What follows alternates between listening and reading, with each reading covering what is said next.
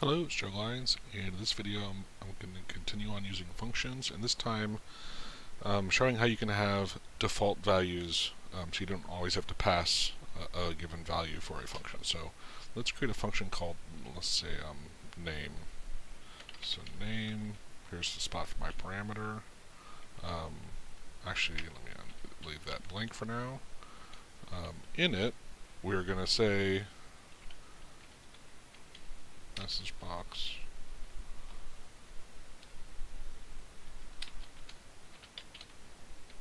hello there. Alright, and here we are going to pass var.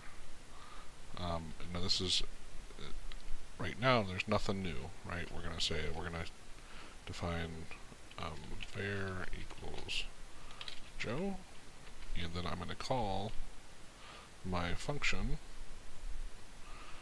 which is going to be name var. Now when I save this and reload it, so it says hello Joe, right? Nothing new here. It's passing Joe, which, just to simplify this, let me add it. Ooh, hey. So I can do it here. So this time I'm not going to reference the variable. I'm just going to go ahead and pass it a text value. There we go. Hello Bob.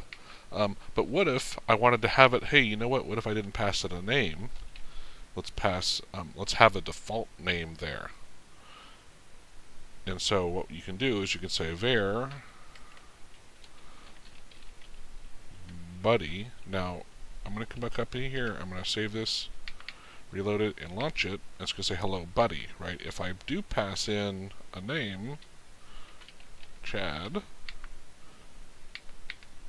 it'll say hello Chad. If I actually, let me go ahead and do this where I do it consecutively. Two different calls to the same function.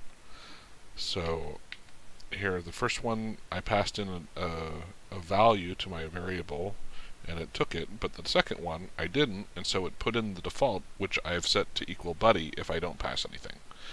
The one caveat to remember in this, I forget the name of it, but there are some programming languages where you can define the name and put it in whatever order you want, but AutoHotkey you can't do that.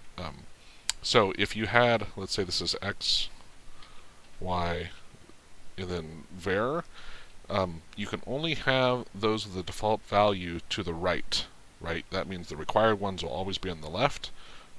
You can't have it where the middle one here, let's say it was like this, and you can't define this without, you can't make this optional and then this one required, because AutoHotkey doesn't understand the order of things, and it's going to go look for it. Because if it was optional, I mean, this part makes sense, but when you pass in here x and y, it is going to take them in the order, and it doesn't know that this is optional, and it's not going to treat it optional, and so it would say that this is missing because it sucked it up here even though you didn't pass one. Some other programming tools I use will say I can tell it up here what x, y, and z are, and so or x, var, and z, and so I could skip out var, but in AutoHotkey you have to put them in order, so your required is going on the left, your variable, and you can have plenty of them. It's just that, just remember, you can't have them in the order. The requireds are on the left, and optionals are on the right. And it's a very handy way to, often if you have such a value in your function that you use all 99% of the time, go ahead and define it as the default value, and that way you don't always have to pass it. It makes it optional, but you don't have to pass it and change it. And that's it. Thanks.